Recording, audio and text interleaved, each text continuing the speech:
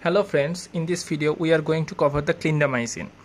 The clindamycin is also bacteriostatic like metronidazole that we discussed in the previous class. So metronidazole is also bacteriostatic and clindamycin is also bacteriostatic. There are two forms, one is oral and another is IV form is available there. So it is also protein synthesis inhibitor. So protein synthesis inhibitions by binding with the 50S ribosomal subunit. So clindamycin is protein synthesis inhibitor and the metronidazole was DNA synthesis inhibitor.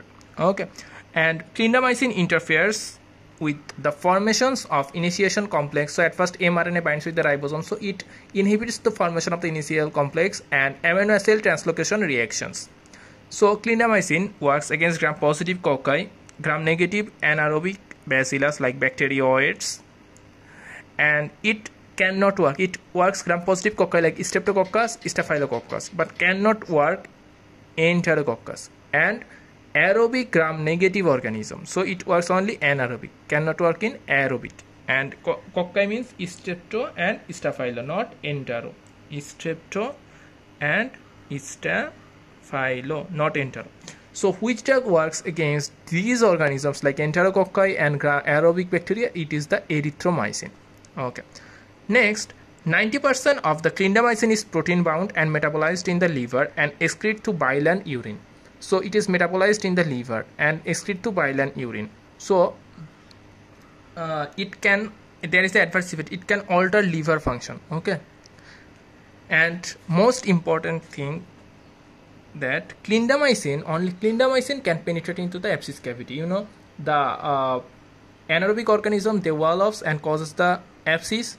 So many drugs cannot enter into the abscess cavity, but clindamycin can penetrate into the abscess cavity and taken up the phagocytosis cell and goes most of the tissue except brain and CSF.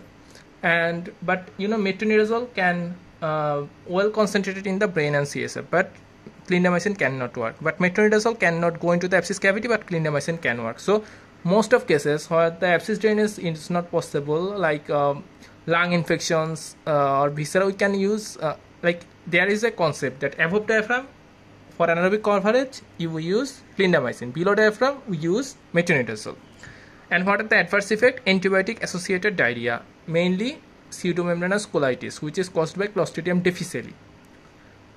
As Clostridium difficile, clindamycin cannot work against this nasty organism. So metronidazole must use in case of pseudomembranous colitis. And it also causes the GI upset. Now what are the clinical uses of the clindamycin? Let's see the clinical use of the clindamycin. So clindamycin are clinical use. So clinical use or indication. At first it works gram-positive cocci except enterococci. Gram-positive cocci means strepto and staphylococcus. So streptococcus, strepto, and another one is staphylococcus. So streptococcus mainly causes pneumonia. So clindamycin can be used in community acquired pneumonia. Number 2, pneumocystitis xyrovecii pneumonia in AIDS patient. Okay, in AIDS patient. Number 3 হচ্ছে aspiration pneumonia.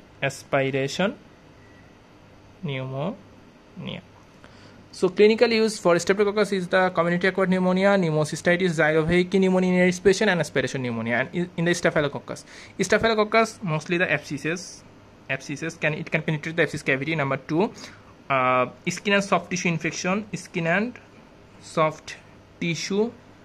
infection,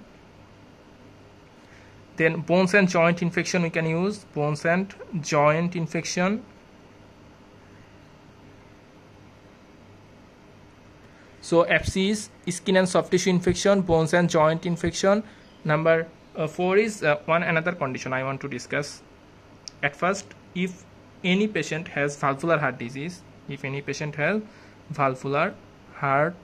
disease, and the patient has gone through some dental procedure like tooth extraction or something, and from that he had got dental infection,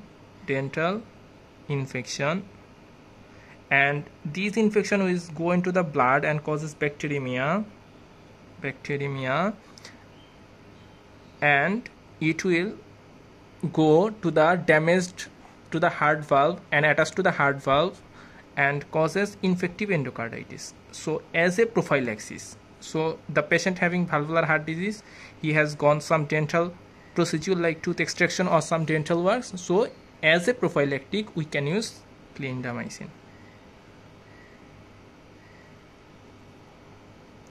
And staphylococcal conjunctivitis, conjunctivitis as an eye drop, we can use clindamycin.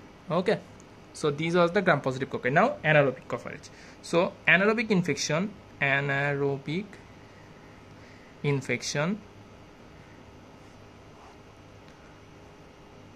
mostly two. Okay, bacterioids and Clostridium. So bacterioids means peritonitis. So in case of peritonitis we can use, and it is gas, gas, gas. Okay, G for gas gangrene. Gas means gas gangrene, caused by Clostridium perfringens, but it cannot work against Clostridium difficile. Okay, A for acne. Okay, in case of acne we can use topically clindamycin can be used. In case of acne is caused by Propionibacterium acne, which is an gram-positive bacilli, but anaerobic gram-positive bacilli, non-spore forming but filamentous. Okay, and S for septic abortion.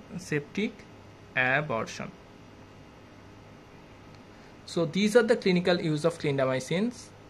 So thank you all for watching this. Assalamu alaikum wa rahmatullahi wa barakatuh.